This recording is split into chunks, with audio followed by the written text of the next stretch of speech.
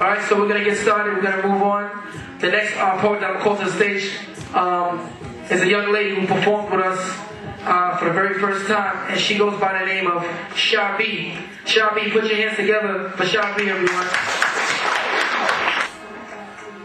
In a world that will not bend wars, and the actions of the choices we make makes a lot of noise.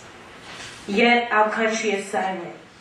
The kids, our people, need us to help them accept God's assignment. It starts with one mic to stop the killing, corner kids drug dealing, and underage and unprotected sexing. They need to understand, respect, and without it, cause and effect. Get an education, and one day they can all stop wishing they will be in that rich man's position. It starts with one mic to show our support and faith. They don't have to take those haters bait.